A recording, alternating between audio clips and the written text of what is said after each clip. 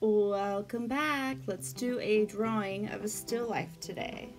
I'm Christina Schertz, artist and artist educator. If you could bring together, here I am on my morning walk with my babies. If you could bring together a kneaded eraser, some nice drawing paper, extra sketchbook, a few pencils, 2B, 6B, 8B, and maybe a charcoal pencil. We should be all set. A blending stump also works well with this project. Start with an object from your life, something besides your phone maybe. I chose this little fake plant. It's a little succulent. You'll be also needing a ruler or a straight edge to find angles, do some sighting techniques. If you want to sharpen your pencil and have it last a bit longer, you can use your razor to cut first your wood, to whittle the wood, and then edge away the graphite. You can make it at an angle, and your pencil will last longer than just putting it through a pencil sharpener. So, your paper, what shall you do? How shall you plan it? Go to a thumbnail drawing. Think about it. Do you want it to be horizontal? Do you want it to be vertical? Lay out your value contrast. So grab your sketchbook, and my thumbnail, I figured I would be doing a horizontal orientation, but I started to break it down and actually added on more than I really needed to with the intention of this project. You only need to draw, fill in the value, and shade one single object. But I just, got enthusiastic and ahead of myself, and you'll see I went far ahead into the abyss. I'm doing a rough sketch. It's a nice practice to work out the scale and the proportions of the object. Start practicing my ellipses, see if I've been practicing them enough lately. Finding the darkest value first is my usual technique. So of course that will be at the edge of things or under the shadow of things. Identifying my light source, which is at this point behind the object. And here I start to find the orientation. I decide upon more of a square. My object is sitting on a book, and I end up making that a primary part of my composition using the rule of thirds, as I have text that goes into the primary areas. Overall, this other object is just centered, but at the higher portion of my image. So I'm drawing the book underneath it. I end up keeping an aspect of the book, and I have a horizon line in the final piece. So it's interesting what you start with, what you work with as you consider ideas, and what you actually keep. So I drew out my value contrast, but then I labeled them 1 through 5. And I like to keep this drawing by me in case the image is changing with the light, which it really did. I can show you later. Or just to remind myself of what my aim was, because I can get off track in just the enjoyment and frustrations of drawing and making things. Okay, so here's my object in its original illumination. This is it later in the evening. So there's a gradual shift. Here's a close-up view of the final piece that I made. I worked on it for about an hour and a half. Here's my setup: my paper, my object lit, and my thumbnail drawing. I label it Drawing Still Life.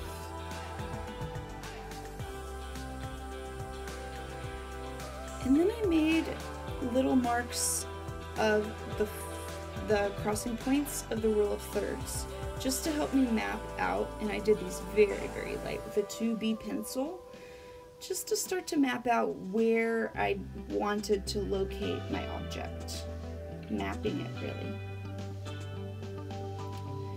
And notice the different ways in which I hold my pencil. This is a loose way so that I can get particular angles without being too, if I hold it really close like a writing instrument, then I won't be able to get those long lines or ellipses to be smooth. That's just for me. So I map out the ellipses as well. There's 3 of them. And then this angle here, I lift up my ruler. This is where I'm lifting the ruler to check on the object and bringing it to my paper. You'll see that I bring my paper all the way down at an angle. For these most important angles, I'm trying to get it more precise.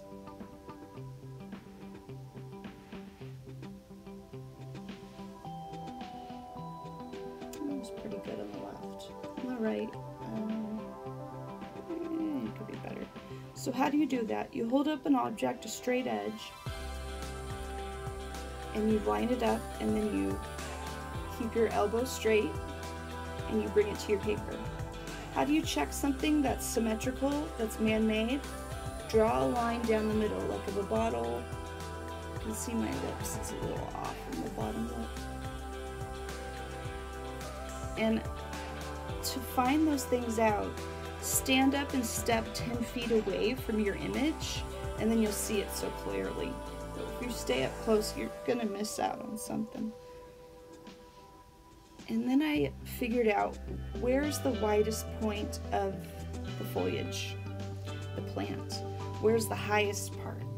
I don't want to go beyond those points because I know that it really only takes up that space. And then I take my charcoal and I just go straight into the darkest areas. It helps me map things out.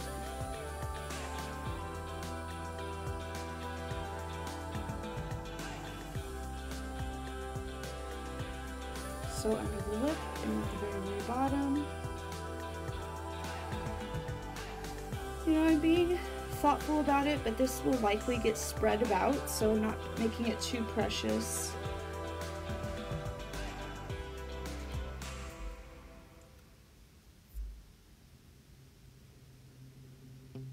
And then I brought in my 2B pencil and I start figuring out where the closest of the plant is. Notice how I'm holding the pencil to still keep like a loose shape, and then here when I want it to be more precise, I change my handling of the pencil.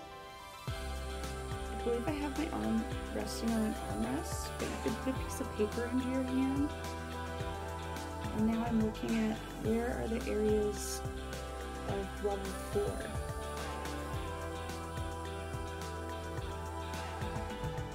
Walking in those areas. The shadows brown.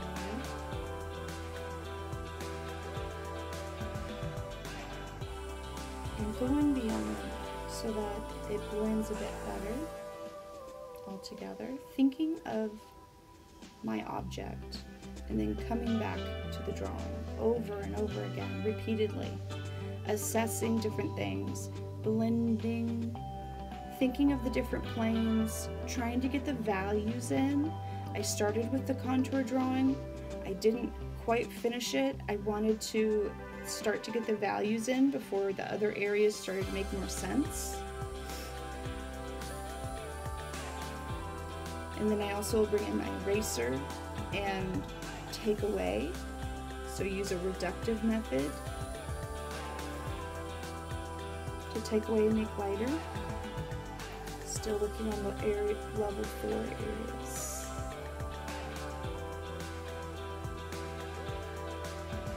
Adding on to the drawing because now the darkest areas are blocked in.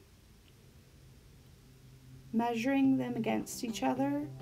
Figuring out the value contrast, the major value contrast within each area, each plane.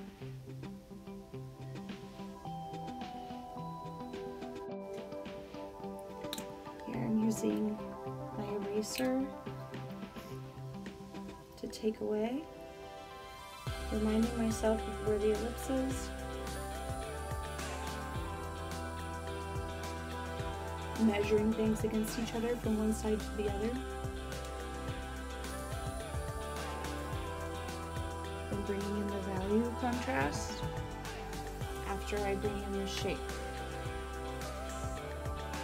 And then just reaffirming it over and over. This is still, even though we're doing some nice shading, this is still a pretty fast sketch. I'm not expecting you to do a 5-day drawing with shading where it would be ultimately blended. I'd rather you work larger and then it not be as gradiated from light, medium to dark quite as extremely. I also am trying to pay attention that I'm not just drawing an outline to each area, but that I am having definition. I'm trying to rely on value contrast to define the difference between one overlap to the other, but not a line like a cartoon line all the way around. Finding the 5s, level 5 again. And it's really just going back and forth. Finding the drawing, adding in value, moving to another area, finding the drawing, measuring against what I just did, and then adding in the darker value that I can find at that spot. It's really just repeating that in a pattern. And I find that the more I move from one area to the other, I seem to have a looser, more cohesive drawing. There I was measuring the height and angle, sighting techniques, making sure overlaps follow from one side to the other when it's behind something. And with this drawing I worked front to back. The homemade dog was hitting the camera.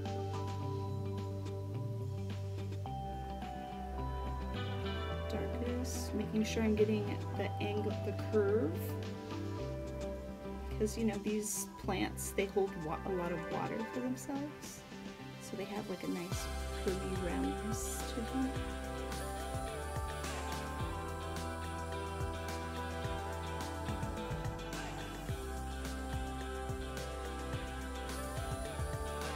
Trying to find the starting point of things and at what angle they go. And this final area, it's I didn't want it to be too detailed as it's further away from the eye, so I don't mind if it's lacking some detail.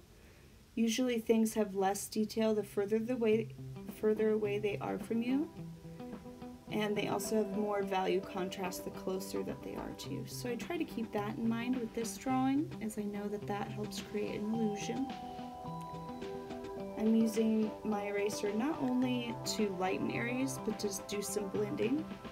I bring in the value from my thumbnail drawing that I had assessed, of the background having a darker value, and I'm just loosely using my, I think, 6B across the background.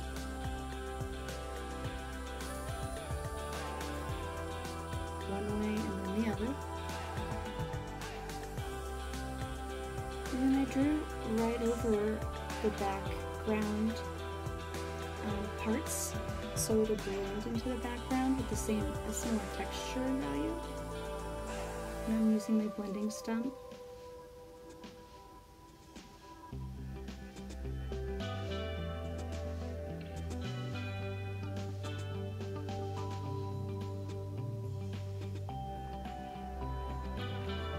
Leaving the area of the plant, just really for my own eyes.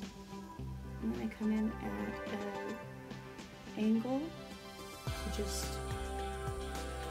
take away some of the white of the page that you can see through in my original drawing. I'll go back and forth a bit to try to reduce that. The areas are darker. I'm just using my blending stump to pull in the dark.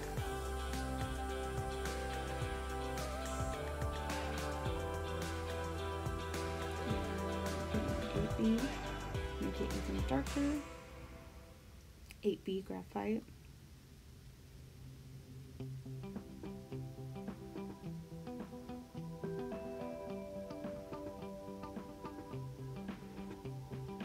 So I still am bringing in some line work, some drawing, just in some areas so that I can define.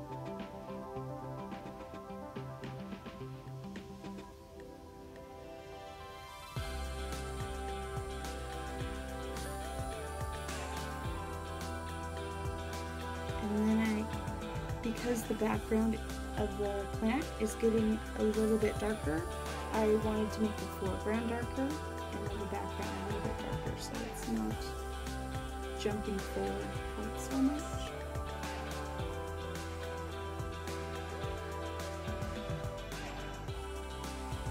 Or at least it doesn't have as much stark contrast in the leaves.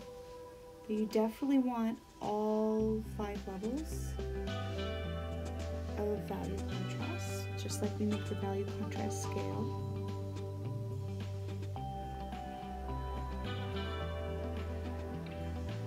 So this is about 3/4 done for this quick shading.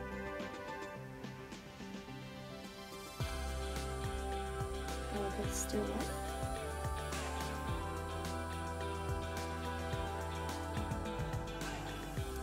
So with this demonstration, just keep an eye at how I keep assessing the value and how I keep coming in with different kinds of shading, what kind of hold I'm doing on the drawing implement. And join me next time for some more. Keep on keeping on.